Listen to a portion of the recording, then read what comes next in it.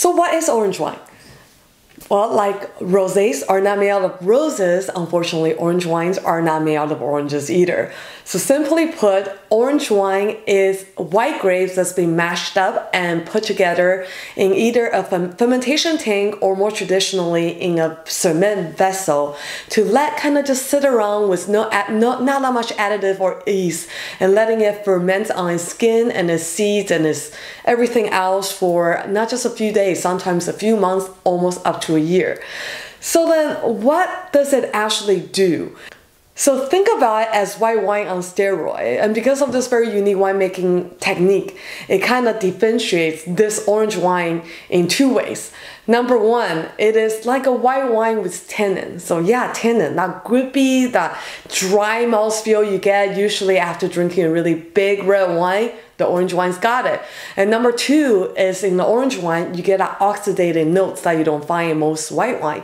Oxidated notes similar to kind of what you get from a sherry. That nutty, that bold, that honey, that kind of orange peel notes to the wine.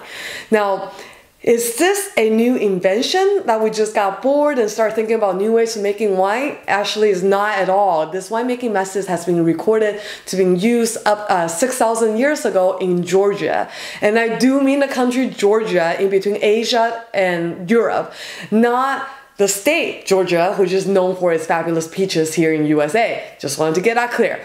And it just have recently made a really trending comeback, kind of similar to the whole natural wine movement. It's well discussed amongst winemakers, sommeliers, writers, critics, wine snobs, and hippies alike.